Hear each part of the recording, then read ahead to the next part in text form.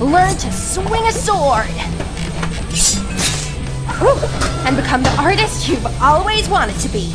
A quick shout out to the folks at 3D Animation Hub for supporting this video. 3D Animation Hub are the creators of the 2Animate Blender Basics, which is a Blender course for animators. So if you're a Blender artist and you're thinking about getting into animation, learning all the necessary basics and getting up and running with animation within 2 weeks, then this is the right course for you. This course is composed of several necessary things with 40+ comprehensive video guides coming from the folks that created Maya and the Tree. So for those who are thinking about getting into animation and you're looking for a comprehensive course that will get you up and running with learning how to animate in Blender in less than 2 weeks, then this is a power-packed course that you should consider checking out. And of course, a huge shout out to the folks at 3D Animation Hub for making this possible.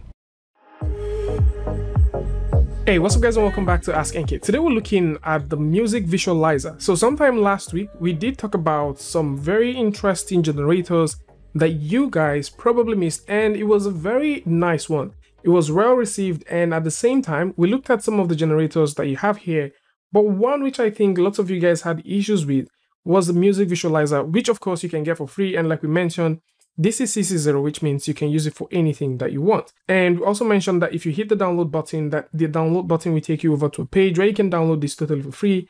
And once you download it, you'll be able to see all of the generators right here. And within this section where you find all the generators, that is also where you will be able to find the music visualizer.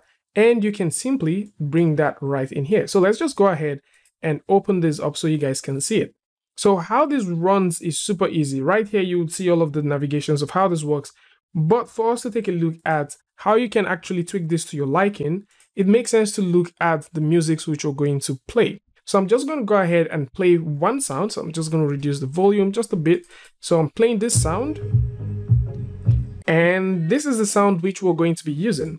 So this sound is from Atlas. I'm going to put a link in the description where you can find that. Now, how you work with these and actually get the most out of it is to make sure that you convert whatever sound you'll be working with to a WAV file. So how you can convert WAV files is super simple, as if you simply go on the web and search for, MP3 or MP4 to WAV file, you'll be able to find lots of sites. I did find the onlineconvert.com, a very nice one. So you can convert lots of things here. It's pretty nice. And all you need to do is just click right here and you can select, convert to this or convert to that, and you have it. So what we've done is we've gone through and we've converted this to a WAV file. And one thing which you'd notice is you need to convert that and also rename the file to WAV. So if we double click that, you get to hear the sound. So the next thing which you need to do is go ahead and copy this. And once you copy it, you need to go over to the directory where you have your generators, which is this one right here, and you have to paste it.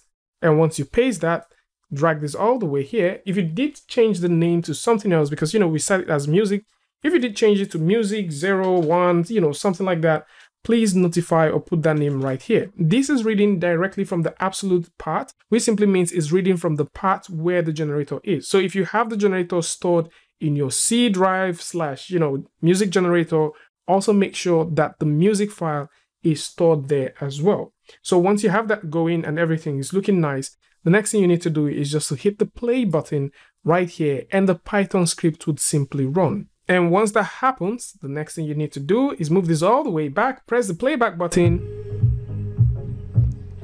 and there you have it. So prior to this time, what you did get is if you press the playback button, you just get to see it randomly play some sound that never exists. But at this point, once you press the playback button, you get to hear the sound, and you can now, let's reduce that a bit, and you can now switch over to your rendering section, and you can see this looking pretty. So for those who are thinking about tweaking and making some changes, of course you can. So since this is procedural, it simply means that you can now go in and you can, play with the height. So depending on what you want, you can play with the height and you can play with the distance. So these are things that you can animate. So you can actually put this right here. Let's bounce this all the way back. So we can put that all the way there. And actually, let's make that 0, 0, 0, put a keyframe, and right about a point like so. We would actually, that's a bit too much. So probably right about a point like this, we can set this to go right here. So it just simply spreads out. And then you need to click on this button to add a keyframe, or right click and, you know, put that keyframe right there.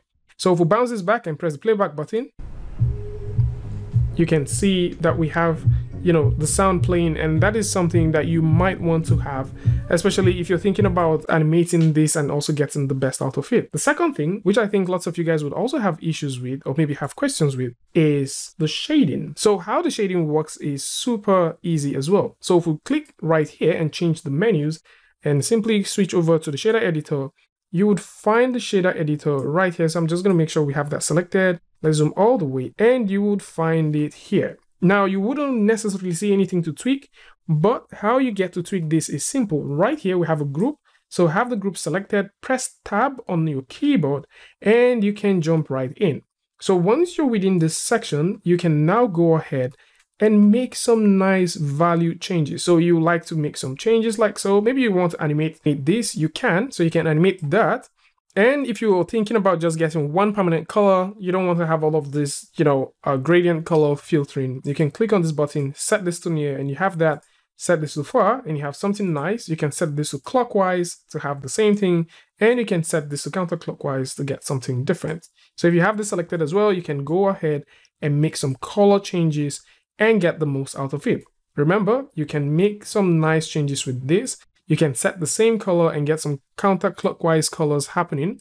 So I'm just going to click and move this around. So if you want to have something like that, you can. And you can play with some of these parameters right here to get some very interesting results for yourself. So this is more like it for those who are thinking about getting this generator for free. Of course you can simply go ahead and get these generators for free. At the same time, there are tons of things right here that you can pick up and play with. And that's about it. Tell me what you guys think about this one in the comment section. And of course, if you like this video or you learned something from this, you can go ahead and give a like, and don't forget to share with a friend. And until I see you guys in the next one, peace.